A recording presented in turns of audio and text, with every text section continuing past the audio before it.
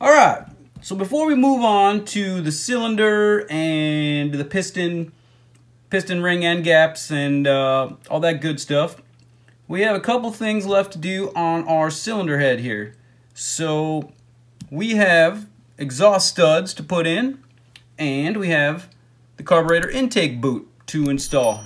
So let's get on down to it. We can get the rest of this done. So I have some aftermarket exhaust studs, KMS Performance. Anyway, these make it very easy to install. They have a nice little Allen head at the end, right? So I can just pluck them in and zip them down. Chances are yours, if you have to remove the old ones if you have a new head and you want to remove the old ones and install new ones, you can just basically take one of them, flip it, right? And then you take another one of your nuts and put it on there like this, tighten them together, and then use the bottom one to extract it out, and use the top one to install it in. And these things call for 24 foot-pounds OEM, but with a 3mm Allen head, there's no way I'm going to get 24 foot-pounds out of that thing without snapping off something here. So the instructions on this one just call to bottom it out. So all I'm going to do is apply some copper anti-seize thread locker, some thread lubricant, and bottom them out, tighten them up as good as I can, and that's what we're going to do. So let's get on down to it. Alright, so this is going to be a pretty simple process. All we're going to have to do is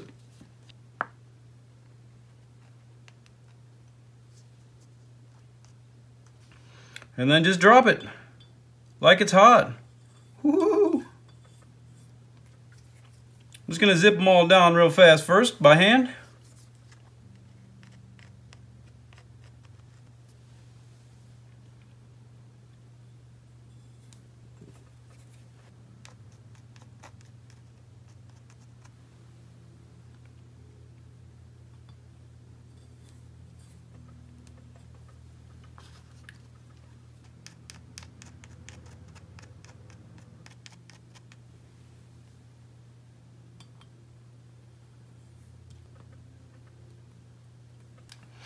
Alright, now that all these are zipped down by hand, I'm just going to tighten them up as far as I can without doing any damage to the head.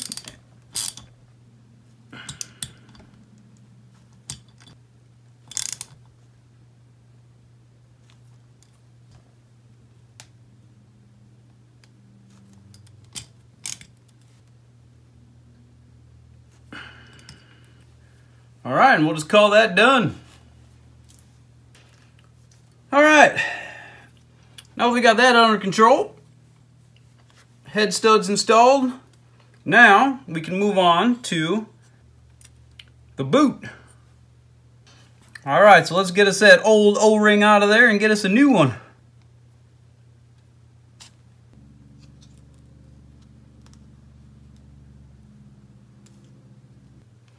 We'll probably want to clean that up a little bit first, so let's get us some contact cleaner.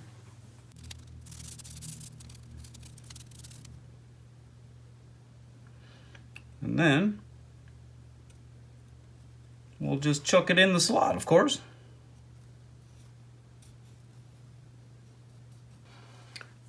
Alright, then this baby is going to go right on here. We have our nice nickel plated intake bolts.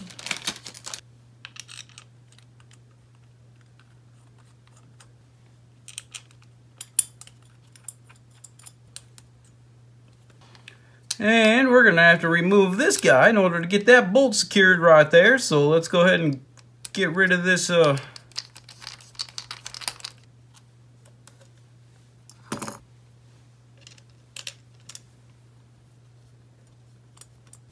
Alright, these bolts are going to get torqued down to 9 foot-pounds, which is 108 inch-pounds. 108, 108, and 108. And now we can put this guy back on because we don't want to lose him. And we'll just tighten it down a little bit so that it doesn't come off. And there we are. We got our carburetor intake hooked up, ready to rock and roll and ready to suck some gasoline. And we got our exhaust studs hooked up, so we'll be able to spit out the exhaust on the other side. Woo! All right, let's get on down to that piston. All right, we're finally at the cylinder and the piston. So this is an aftermarket cylinder, which is the same as my springs. This is by Niche. And again, there's that word. You can pronounce it how you want. I heard people say niche all the time, but niche.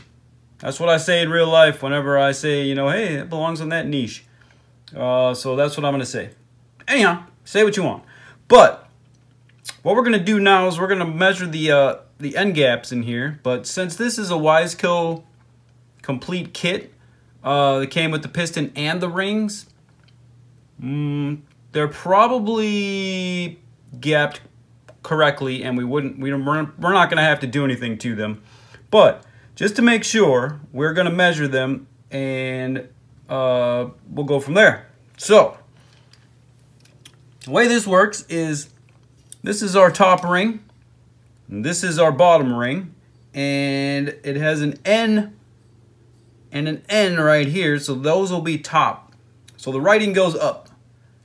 So what we're going to do is we're going to figure out what our end gaps should be based on the cylinder size, right? Okay, so what Wiseco says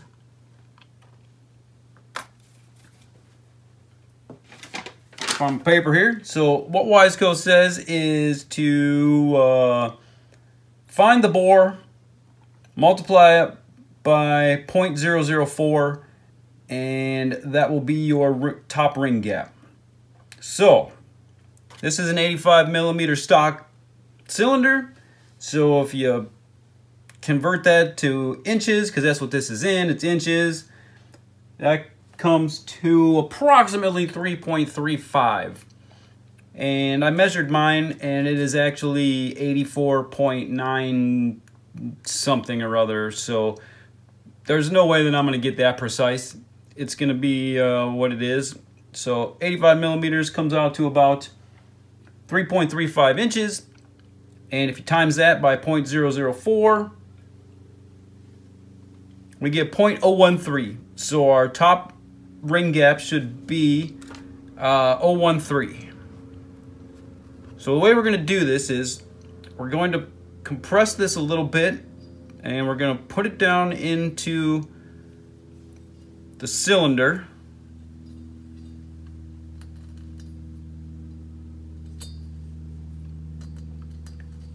And then we're going to take the piston, and we're going to make sure we use it for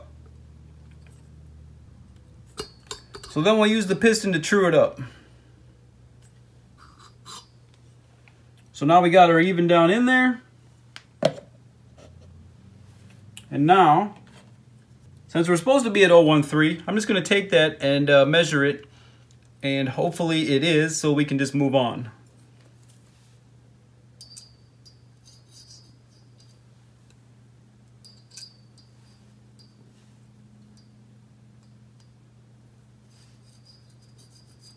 Yes, sir, that is 0.013. So it is what they said, and we can call that completed, and we can move on.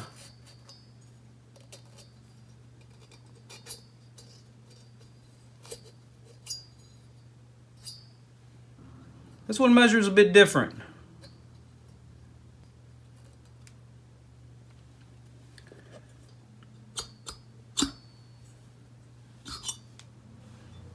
Okay.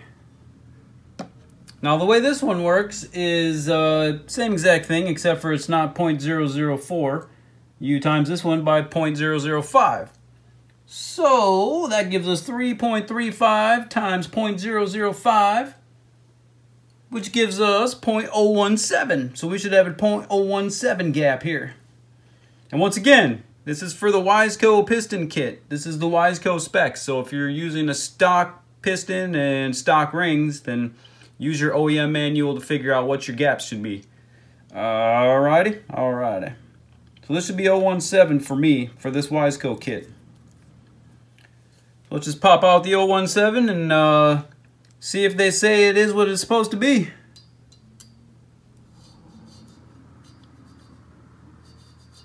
By God, it's perfect. 017. So we can call our rings good to go and we can move on. Alright. Now that we have those measured, next step, since we have the cylinder sitting right here, is let's just go ahead and put in our cylinder studs.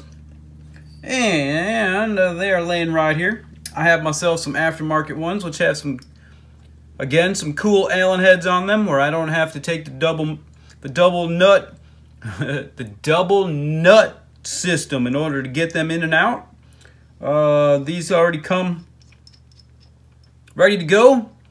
They get installed to, what do they get installed to?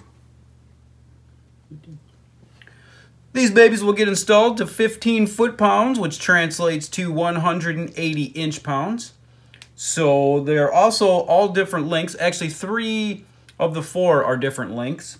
And you want to make sure that they go into the right hole, because it's very important for torquing everything down. And the way this works is you can see the niche logo up here. This is facing like this, right? You got the timing chain hole over here. So just make note of that. And the way this works is these two are the same length, right? There's 2 of them that are the same length.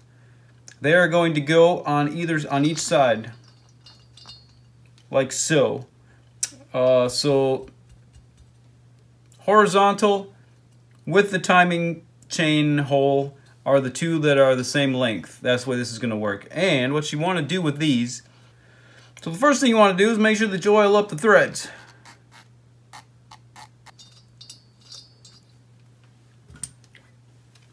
And then we'll just zip them down real fast right now. We're just going to bottom them out.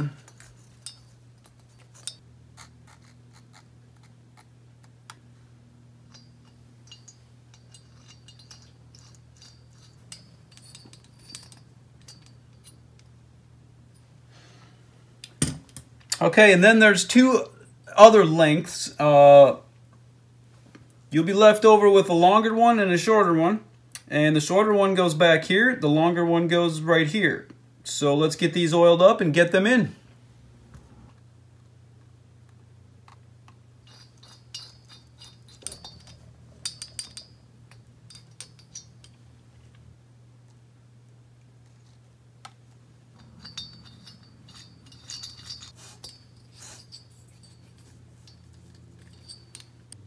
Alright, now that we have those in and bottomed out, we can go ahead and torque them. And again, that's going to be 15 foot-pounds, which translates to 180 inch-pounds. Since that's what my torque wrench uses, is inch-pounds. 180 inch-pounds. Let's torque them. 15. 15. Alright. Now that we got our cylinder studs tightened down and torqued, let's get on down to the piston. Alright, so first off, what we're going to do with the piston is we're going to install one of the wrist pin circlips here. I'm going to put the circlip on the right side of the piston first, because the left side, when we put it on the quad, will be the timing side. So I'm going to keep this when we actually install the piston onto the crank. I'm going to have this as the timing hole side. So that's the reason for that. No other reason. You can do it either side, I guess, whichever you feel necessary, but I am putting one of the circlips right in here. This piston has an arrow, and Wiseco instructions say that the arrow goes to the exhaust side of the motor in this case. So this will be the front of the the quad right here. This will be the front of the 400EX. The arrow will point towards the exhaust side, which will be the front. This is the rear of the quad, which is the intake. So want to point the arrow towards the exhaust. That's why this will be the right side, this will be the left side when I'm referring to the piston. So what I like to do is, there's an opening right here, right? I like to put the clip on the opposite side of the opening. And sometimes I can do these with my fingers, sometimes they're not so easy, but what you need to do is just get it started in there. And then once you got it in the groove, I don't know if you can see that, but I'm kind of in the groove back there, and these are sticking out a bit. These are sticking out a bit out here. So then what we can do is just take ourselves a little pick. You don't want to score up the inside of here though, but boom.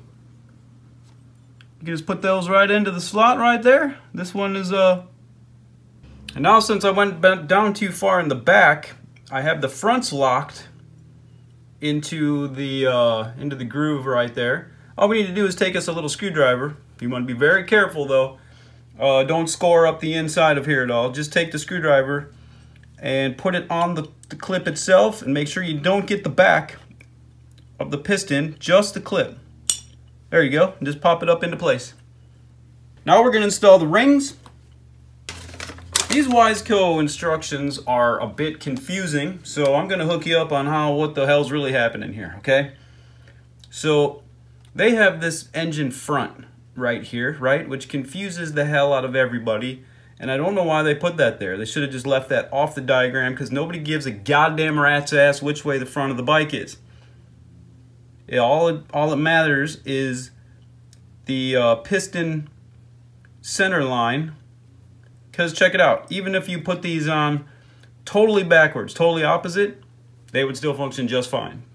But we're not going to do that. We're going to put them on the way they want, but in this case, this is not the front of the bike. The wrist pin goes right here, right? And our wrist pin is right here. And our diagram is going to be just like this. The front of the bike is right here, right at the arrow. So basically, in this diagram, everything is perfect except for the front of the bike, engine front, is actually here. And so what you want to do is the oil ring expander goes, and then we're going to put the first oil rail bottom over here, the top over here, and then we're going to put the we're going to go even with the wrist pin. We're going to go top ring gap over here and the second oil ring gap over here.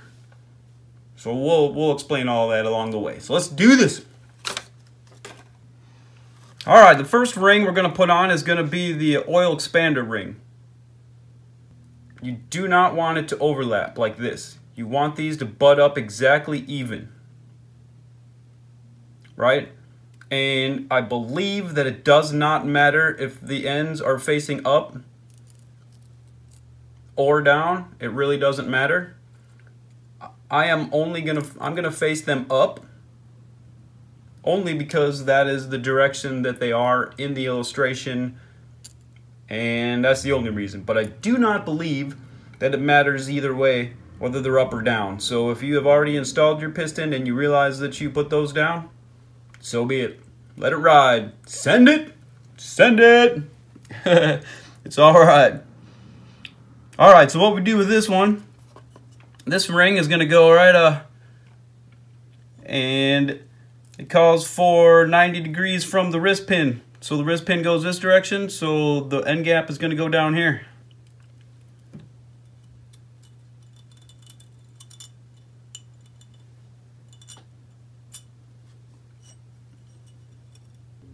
The end gap is right here, 90 degrees up and butted against, and it is not overlapping. So that's what you want there.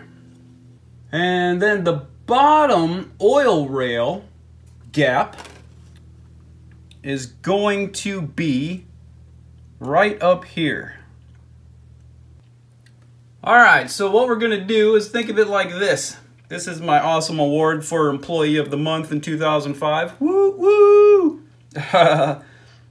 Yeah, web developer, writing some code, Employee of the Month. Anyway, think of it like this. This is the way it's going to be. 12 o'clock, 6 o'clock, 9 o'clock, 3 o'clock. So our wrist pin is going to go 9 to 3. And top is going to be 12, bottom is going to be 6. So our bottom oil rail is going to go between 1 and 2. I like to just get one started, and then we'll kind of just walk it around.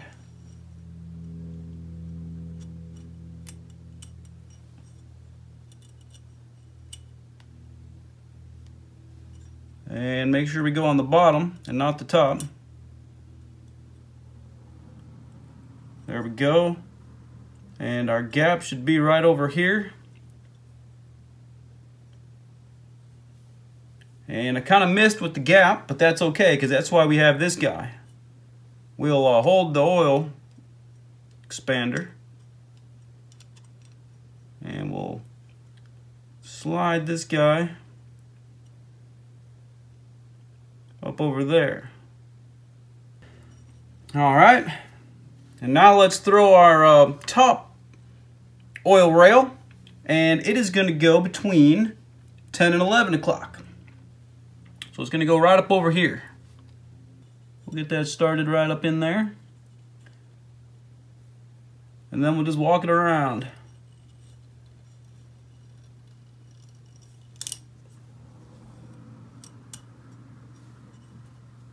There you go. Just walk that sucker around. And our gap is right on the money. Next is our second ring, which is the thicker and the darker ring most of the time. In this case it is. I believe the OEM ones are the same way. The darker one is, and also thicker, is the second ring, which is the bottom ring. And these work just like the OEM ones as well. This is marked with an N, and the writing goes on top. I don't know what the OEM ones say, but they have a mark also, and they go up as well. So if you're not using a Wiseco and you're using an OEM, same deal. So the second ring gap is going to go facing this direction with horizontal with the wrist pin. So this is going to go right here, and we'll just put this right in the slot there, and then we'll just walk it around. This one's a little bit harder to do than the other ones, but don't force it and don't break it.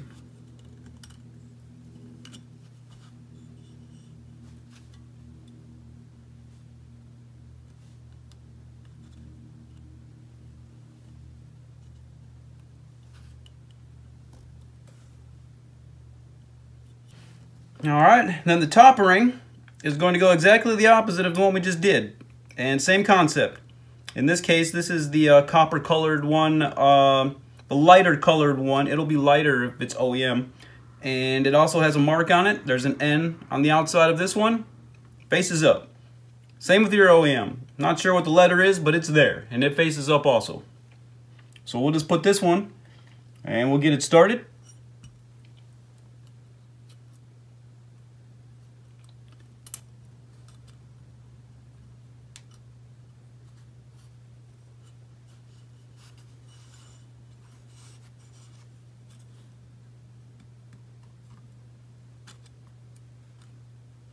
Walk it around. And there you have it. Gap on this side on the bottom ring. Gap on this side on the top ring. Gap over here on the bottom oil rail. Gap over here on the top oil rail. And the gap right here on the oil expander. And that's that. We're ready to shove this dog right on in and get down to business. Let's do this. Onto the motor. we are finally at that stage, folks, where we're going to put this thing onto the motor and get ready to fire this dog up. So let's get on down to it, shall we? We're going to head to the garage. We're going to get out of this room finally, and we're going to get this dog together. So without further ado, I'm out of here.